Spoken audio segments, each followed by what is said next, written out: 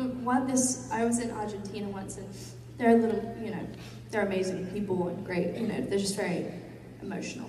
And I was walking through the airport, and this man, he was about 40, and I was putting my clothes in the metal detector thing, and the guy, he's standing there, and he's like, I'm not going to try and I'm not going to do the accent. Can I take a picture with you? And I looked at him, and I had swelled eyes. I was just woke up from a 12-hour flight. And I just kind of looked at him for a minute, and just looked back. And he said, "You are an animal!" And he hates me now. And I was like, "I'm sorry." And he was and then he just went on his knees, and he was looking up at the sky. And I was like, oh, I feel so bad, but I have no makeup on, and I look terrible. And I will come back to Australia. I was peeing in the bathroom, and then some guy just tapped on my shoulder and yanked me out, and then he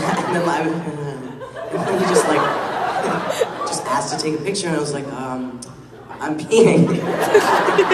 But I was a little confused, but I took the picture, and then I let the rest out. What? You let the rest of your pee out? That is disgusting. Why wouldn't you say no? Because I'm not an animal. Oh!